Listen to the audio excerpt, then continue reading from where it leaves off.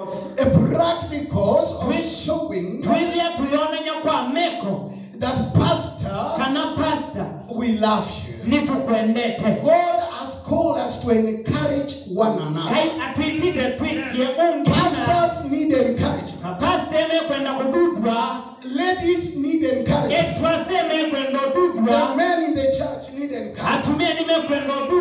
The children need encouragement. So Paul was telling them, encourage one another. This word encourage means build one another. Lift up one another.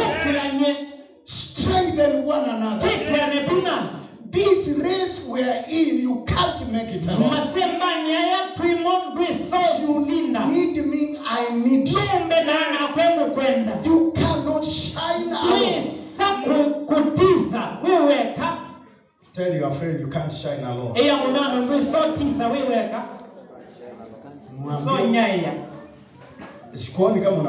Mwambie please nicely. Nicely. Don't be rude. Mwambie you cannot shine alone. You cannot shine alone. This word encouragement also means help someone to feel confident and be able to do something. Do you know what encouragement does? You are helping somebody to do something.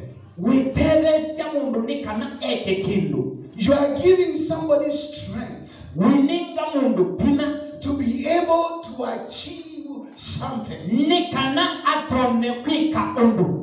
Ephesians 4:29.